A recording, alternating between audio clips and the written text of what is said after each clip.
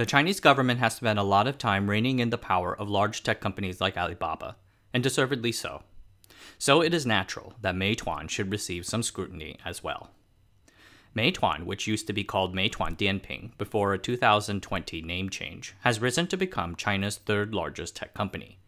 Starting off as a Groupon clone, Meituan has parlayed its success into a SuperApp on par with Tencent's WeChat. Founder and CEO Wang Xing seeks to make Meituan the king of China's online-to-offline space. He is now taking the company on a new journey, challenging big incumbents in the massive community buying space and burning plenty of cash in doing so. In this video, we're going to look at one of China's newest and most ruthless tech giants. But first, I want to kindly ask you if you would be interested in the Patreon. If you are interested in what this channel does, you can support the work by joining the Early Access tier. Early Access members get to see videos before they are released to the public. So head on over to the Patreon page and take a look. I deeply appreciate anything you'd be able to sign up for. Thank you, and on with the show. In 2010, Wang Xing, a serial entrepreneur with experience in the United States, started a website called Meituan. He had been inspired by Groupon, and Meituan was essentially a China-based copy. Meituan joined a morass of nearly 5,000 Groupon copycats in the Chinese internet space. If they did not differentiate themselves, then they would drown in a sea of competitors. I don't know if you remember those days back in the United States, but Groupon's surge and growth foreshadowed Uber's years later. The industry burned immense amounts of venture capital.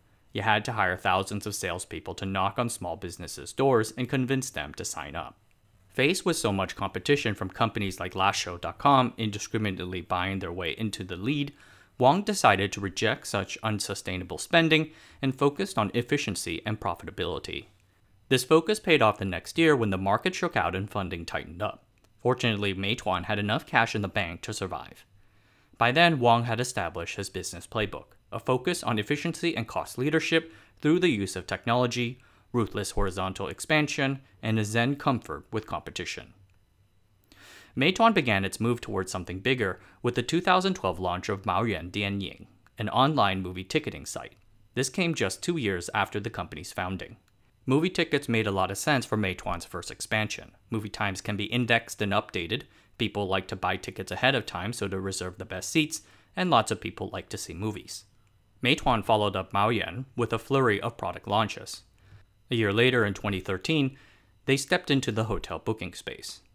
They also entered food delivery, soon to be one of their core services.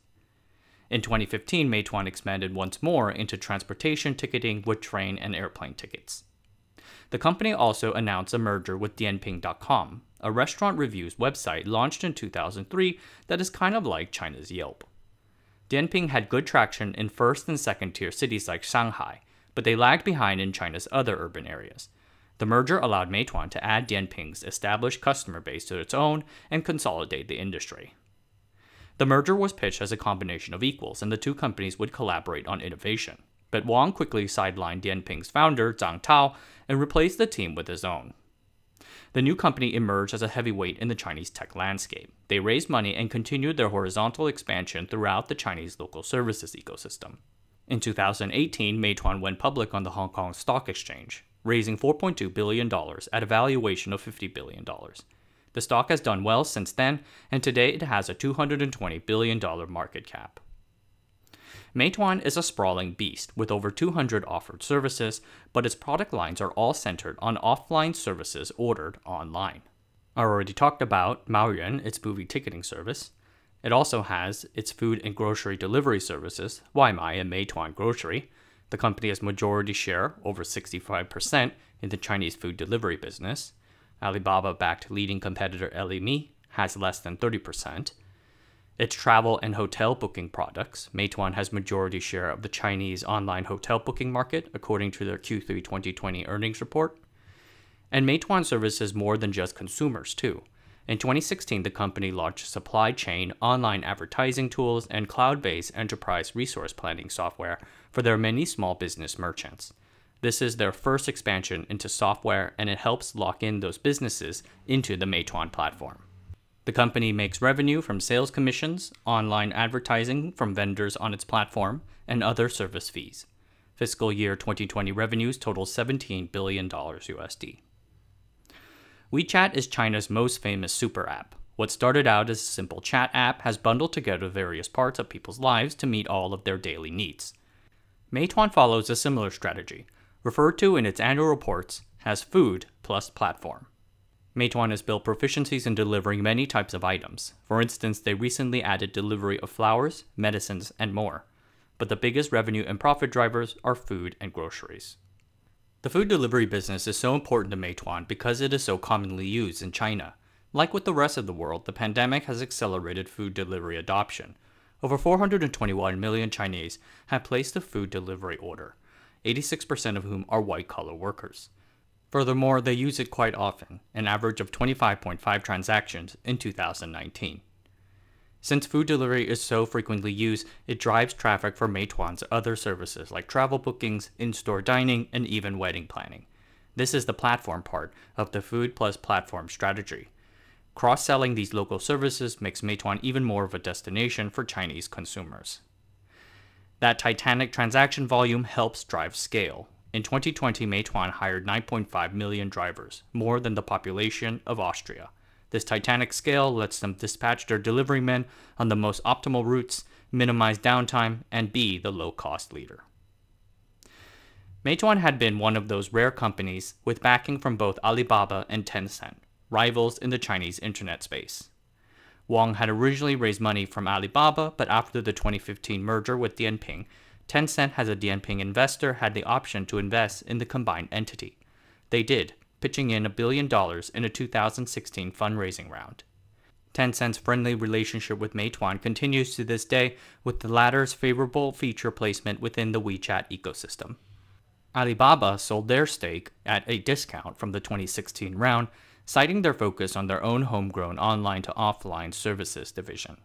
In an interesting 2017 interview, Wang talked a little bit about Meituan's relationship with the two titans. He likened it to China's relationship with the United States and the Soviet Union, which is pretty fun to think about if you're familiar with that stuff. After the Dianping merger, Wang went to Jack Ma and Daniel Zhang, today Alibaba CEO, to talk about resetting relations. And in it he says, "I thought we could learn from the successful merger of Didi and Kuaidadi. Alibaba and Tencent fought endlessly. Eventually they shook hands and made up, and now they are both shareholders of Didi. And so I told Alibaba that Meituan sincerely hoped it could receive support from both Tencent and Alibaba. But they said, 'You are completely mistaken. We think the consolidation of Didi and Kuaidadi was a failure. We will not make the same mistake again.' Alibaba thereafter began developing several directly competing services to Meituan. As Meituan finished up on 2020, they warned investors to expect several quarters of operating losses as the company continues its battles and expands into community buying. To fund this expansion, the company raised $10 billion by selling debt and equity. Wang is so willing to stir up dust with titans like Alibaba because he is in general very comfortable with competition. Meituan's style of horizontal expansion means charging forward into a field of crowded incumbents. This latest competitive push takes Meituan into community purchasing with its Meituan Select service. Community purchasing is a new Chinese e-commerce trend where communities can set up local groups for bulk buying. It's kind of like Groupon, but more localized. Pinduoduo pioneered this model where people can band together to unlock group discounts. Founded in 2015, Pinduoduo is now worth $140 billion, and its founder, Colin Huang, is one of China's richest people. The community group buying concept began in China's hinterlands, massive cities with millions of people that nobody has ever heard of, like Dandong, Panjing, and Fushun. It's a titanic market estimated to be worth $100 billion in 2021. Meituan is not going to win it though without a fight. Meituan Select directly competes with JD.com's Ding Dong Mai Cai, Xing Shen You Shen, Pinduoduo's Duoduo Mai Cai, Alibaba's Taobao Mai Cai, and Didi Chuxing's Chengxing You Shen.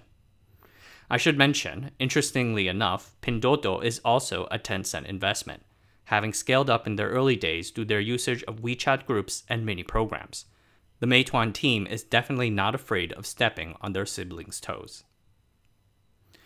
Wang is a student of history. In interviews, he quotes Chairman Mao and cites the 100 Regiments Offensive. a glorious World War II Chinese victory commanded by CCP Kuomintang General Peng Dehuai.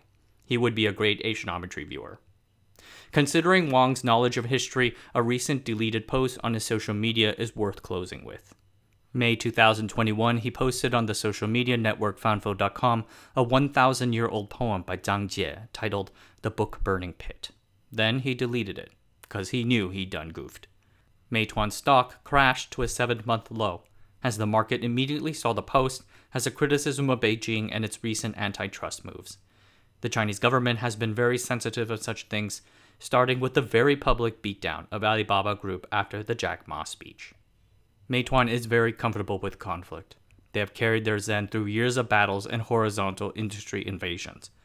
But now perhaps they have come across an opponent against which they cannot win. Alright everyone, that's it for tonight. Thanks for watching. If you want more content, you can like and subscribe to the channel. I would like if you did. And remember to hit up the email newsletter. And if you want to send me an email, drop me a line at john@asianometry.com.